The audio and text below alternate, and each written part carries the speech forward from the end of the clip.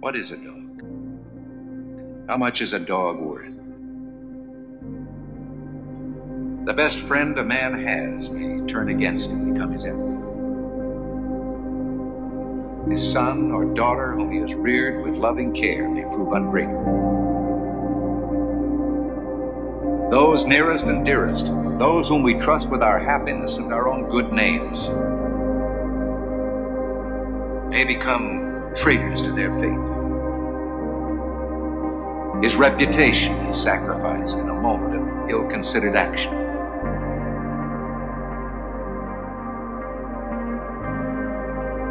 The one absolutely unselfish friend a man can have in this selfish world. The one who never deserts him. The one who never proves ungrateful or treacherous is his dog.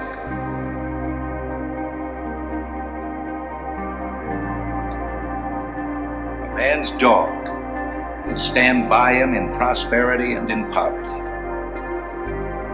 in health and in sickness. He'll sleep on the cold ground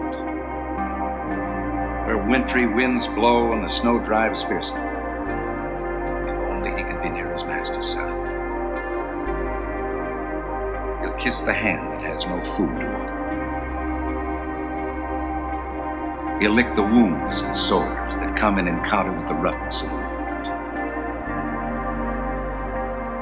He guards the sleep of his pauper master as if he were a prince.